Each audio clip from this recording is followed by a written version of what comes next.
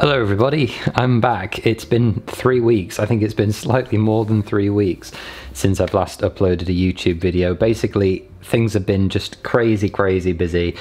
YouTube is still obviously a secondary thing in my life. The job and career and all of that has to come first. Obviously, sometimes YouTube is closely intertwined with career, but just in terms of what's been going on, this is just going to bring you up to speed with everything that's been going on, where I am, where I'm going to, and just a general catch up. If you're new to the channel, welcome. My name is Ollie. I'm a junior doctor living and working in the northeast of England. So what have I been doing? Well, the long and short of it is that my F1 year, my first year of practice as a junior doctor since leaving medical school, is coming to a close.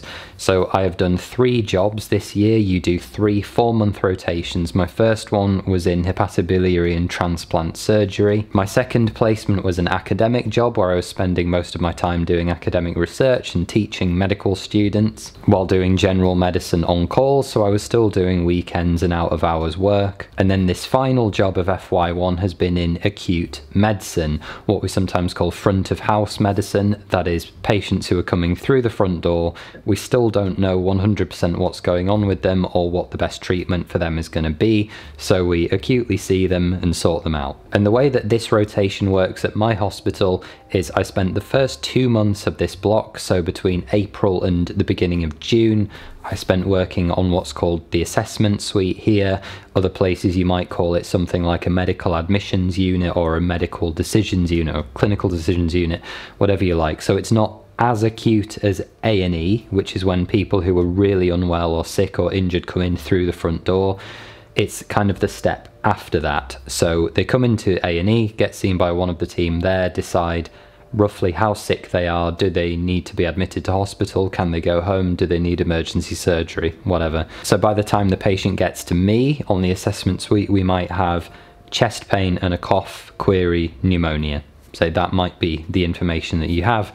And then you need to, again, full history, full examination, further investigations, x-rays, CTs, whatever you want, and whether they need admitting to a ward long term or they can go home. And like I say, really begin your decision-making process and justifying the investigations that you want, because especially if people come in the middle of the night and there was a lot of out-of-hours work, lots of nights and weekends working on the assessment suite, there isn't always time for someone more senior to come and see them immediately, or that person might be busy. You know, you don't have consultant support overnight.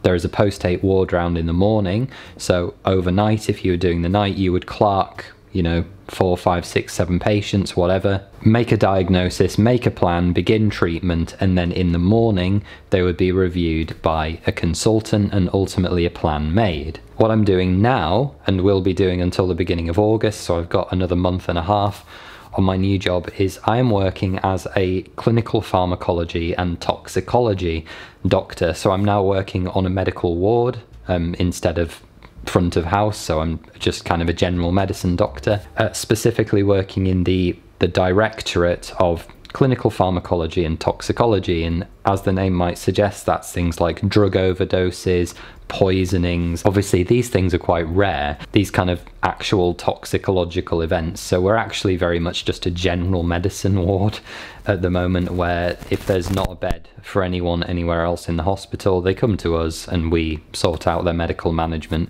Actual tox problems, very few and far between, but the pace so far has been really nice. The team that we're working with are lovely, really willing to teach, very supportive, but very enabling as well. We do our own ward rounds as the junior doctors with a consultant ward round once or twice a week. But the thing is that the patients are A, well enough, and B, kind of not complex enough that we're able to do a very functional ward round even as an FY1 doctor. And all is generally well. I'm really enjoying it so far. It's a great place to work. But the big next exciting step is that I said that I'm coming to the end of FY1, my first year of practice as a doctor. And one of the things that you have to do in order to progress to the next year of training, to Foundation Year 2, or the final year of the Foundation programme, is you have to pass what's called your ARCP. I think it's Annual Review of Competency and Progression, or something like that. And the way this works is that throughout the entire year of FY1, you have to build up a portfolio showing that you are building evidence and working towards meeting a curriculum. You get given this curriculum that you have to meet, which includes things like being a capable doctor, being a good member of the team, contributing to quality improvement, teaching, leadership, all of these different domains. And you have to log learning events as you go through. So these might be case-based discussions that you would do with a senior doctor. These might be procedures if you've done things like arterial blood gases, or you might have done a chest drain or a lumbar puncture. These things where learning has taken place, or extracurricular achievements, you can map all of these things to the portfolio and to the curriculum. At the end of the year, a panel of doctors looks at everything that you've done, checks that it meets the standards required of the curriculum and of you. If you've not done things like getting feedback from an appropriate number of people, or you've not evidenced a particular part of the curriculum, you wouldn't be able to progress, and you might have to have FY1 extended for a period of months for you to make that time up, to give you extra time to meet those competencies. Now, there is a bit of a grace period. We've just had the outcomes in this past week, so given that we're not at the end of FY1 yet, there's still a few weeks. If you had anything that could be reasonably done within that time period, you've got a bit of time to make things up and fix things. But thankfully all is well. I got my outcome 1, which is recommendation for progression into FY2, satisfactory completion of F1, and the panel comments of the doctors reviewing my portfolio were all really positive. Definitely some videos to come on the foundation doctor portfolio, because I think especially if you have less clinical time, if you're an academic trainee like me who has less rotations in which to build the same competencies, going in with a strategy of how you're going to tackle things is really important. The only other major thing that's happened is this, ALS, Advanced Life Support, one of the Resus Council courses for healthcare professionals in the UK. And what ALS is all about is ultimately leading a cardiac arrest team.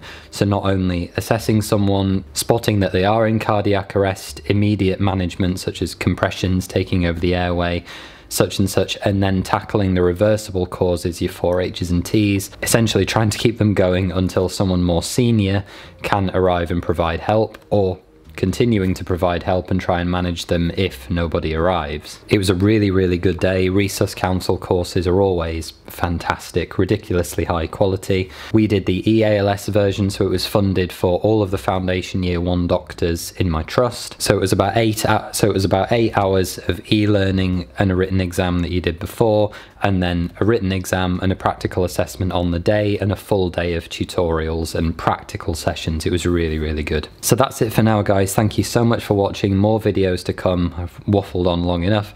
Take care, and I will see you in another video. Bye bye for now.